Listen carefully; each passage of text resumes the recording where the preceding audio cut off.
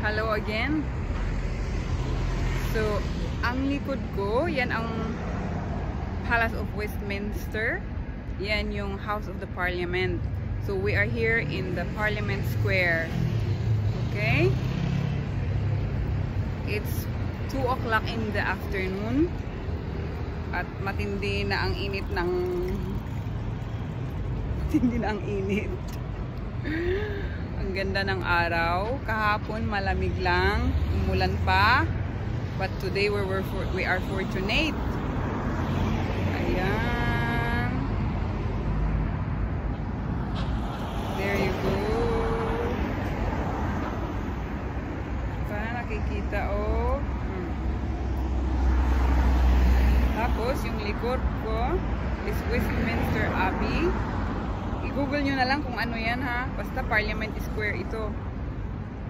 Pupunta sana ako kay... kailangan daw ng appointment kay Boris Johnson. So, next time na lang ha. Yan. Maglalakad tayo papunta sa...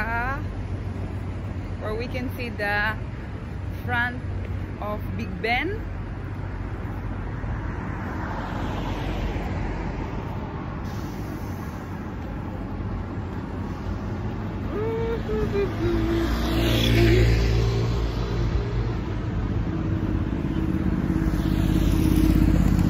Visitors entrance.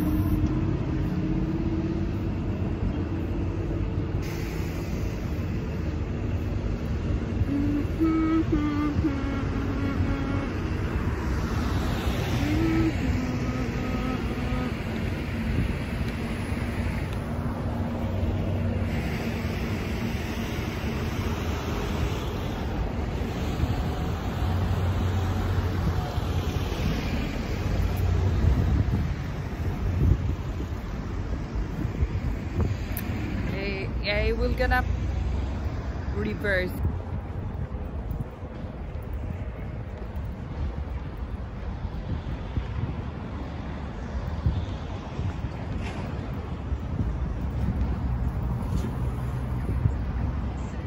Which part is the Big Ben, sir? Big Ben? Yeah. Oh, I have to go back. Yeah, you've gone past it, but it's got scaffolding. It's under repair. Oh, that's you can why just, you know where the gates are? Yeah. Have a look at the gates. Yeah. You can see the top of it. Oh, that's why. Yeah, Thank yeah. you. Thank you, thank you. Just that way there where the gates are. Alright, see you. Thank you.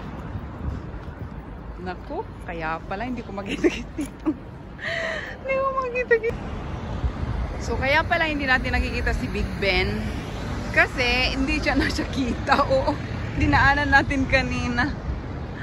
Kaya yun yung sabi ng police, it's with the scaffolding. Kaya pala, hindi natin napapansin. Si Big Ben, yun po yung ano, kaya tinawag siyang Big Ben. Akala nila yung clock ang Big Ben, but actually it's the bell doon sa may clock. Bakit daw tinawag na Ben?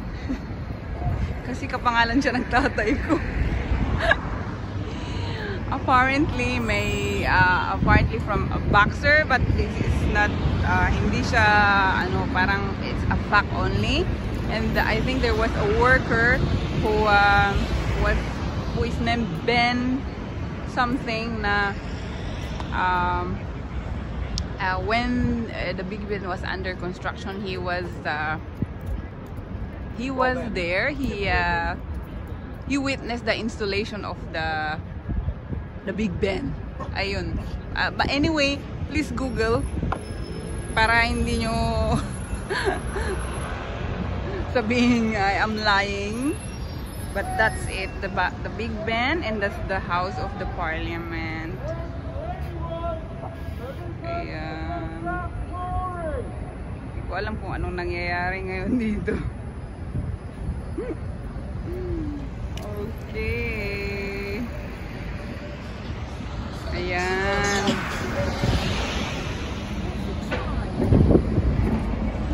Yan yung harap ng Parliament. Hindi ko alam kung anong ginagawa ni na lolo doon. Mayroon silang mga banner. Baka gustong may ipa ano kay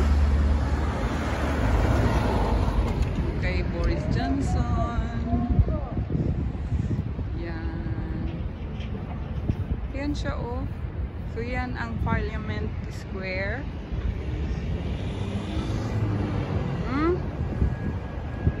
Yan lang siya. So, doon sa mga nagnanais bumisita ng London, pag maluwag-luwag ang panahon, malalapit lang sila. So, yung Parliament, yung London Eye, and then you can take the underground, pupunta doon sa Tower of London. Pupuntahan sana natin ang Buckingham Palace, kaya lang I think it's closed kasi we are in the state of mourning sa time na ito, kasi kamamatay lang ni Prince Philip. So maybe next time na lang muna, kasi I don't know if it's really accessible sa public. Anyway, yan. So, salamat sa pagtiyaga ng aking mukha.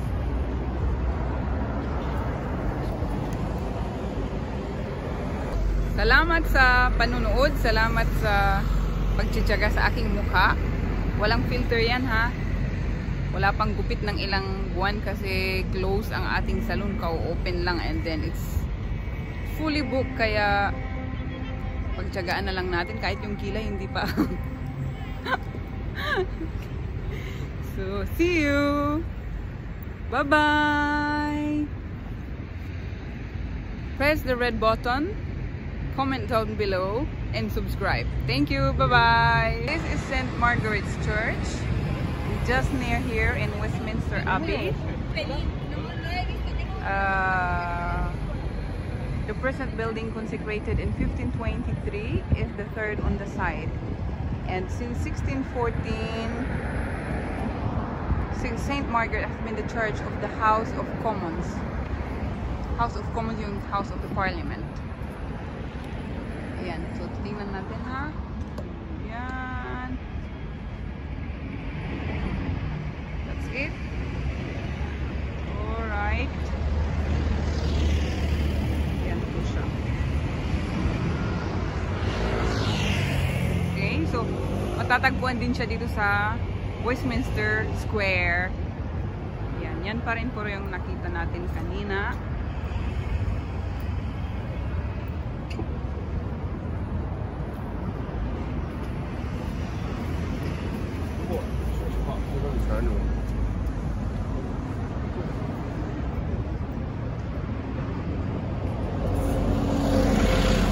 Hey, the best of London. Wala ng mga tao, no? Kaya ang galing. Still, that is Big Ben. That's the House of the Parliament out there. Yan. Yan. Uy, magbabas na ako.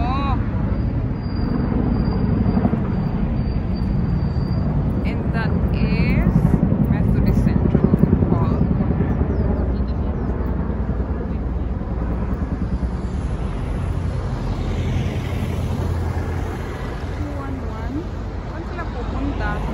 bye-bye! Bye-bye! Galing!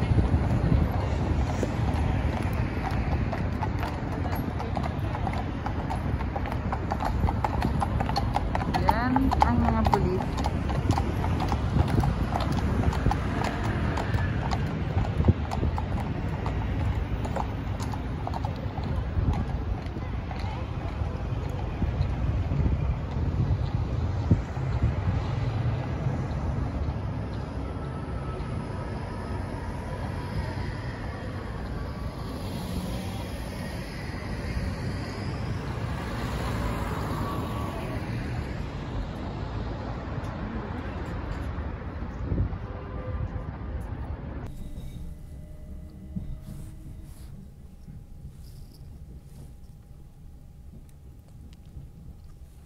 Pauwi na ako. Nagutom ako sa kalalakad. Kaya bumili muna tayo ng burger. Horsham. The next station is Clapham Junction. So, yung train is approximately 30-35 minutes sa bahay.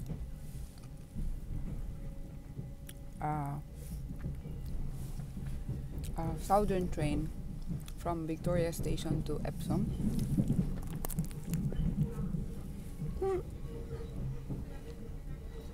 Sumakit ang paa ko.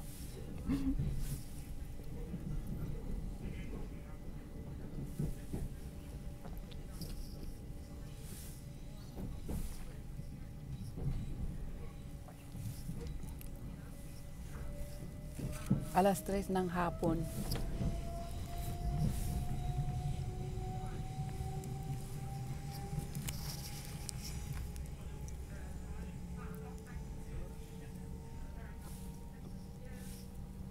Kumuha ako ng cheeseburger.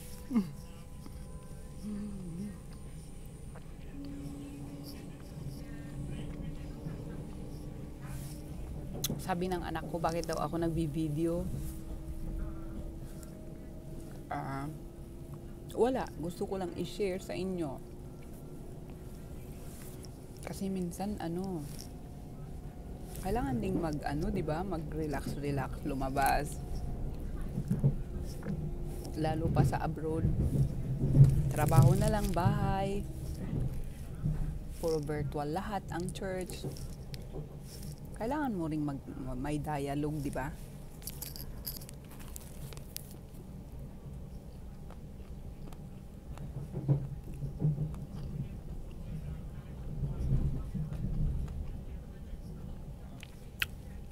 Minsan stress sa trabaho.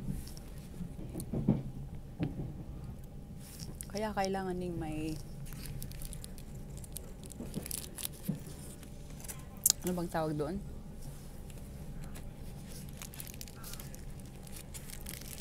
Meron ka ring extracurricular activities na ginagawa.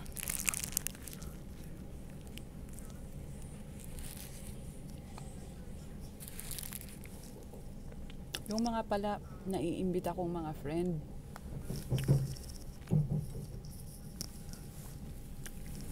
Sa mga virtual life group, Bible study, wag nyo naman akong i-block.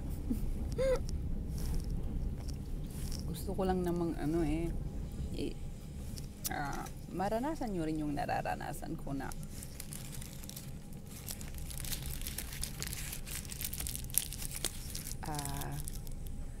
you have peace kung may relasyon ka sa Panginoon.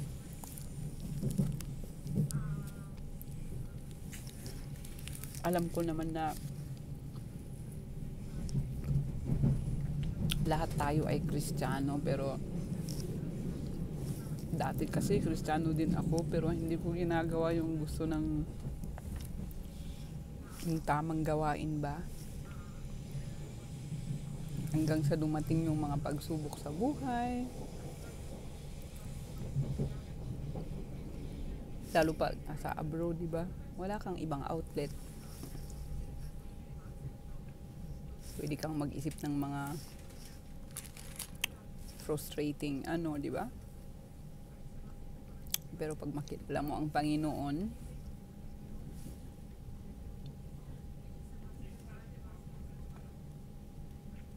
mas lumalapit ka sa Kanya. Naiintindihan mo yung mga pangako ng Diyos. We are now approaching Clapham Junction. Please mind the gap between the platform and the train. Nagiging positibo ang